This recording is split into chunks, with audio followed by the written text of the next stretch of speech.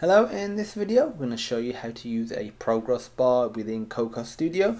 In terms of coding the progress bar and accessing it within your Cocos 2D or Cocos 2D project is beyond the realm of Cocos Studio, so we won't be covering that in here, but don't worry, there'll be a link in the description so you can check out the code of how to access a progress bar in your project. So if you just go to your object section and just get the progress bar, to drag it on.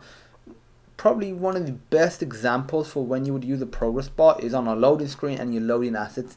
It informs the user of the progress instead of them just sitting there looking at the screen, not knowing whether it's half done, 10% done, almost done, and that would be annoying. If you scroll down, there's a few basic properties. The background, and the background is basically an image, and it tells you what sort of format it supports. It supports a PNG and JPEG. It's a background that has the progress bar at 100% because it automatically does the incrementing itself. So as you can see, there's a bit of black there, and if I drag this progress bar, as you can see, it goes up and down, and we can also change this value ourselves. So if I were to do right to left, we can do a right to left progress bar.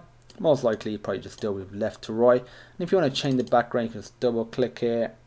I've got a slider on the desktop, and of course it automatically gets imported, but if let's say you wanted to reset it, right click, reset, but I could just drag it back on like so. So watch this.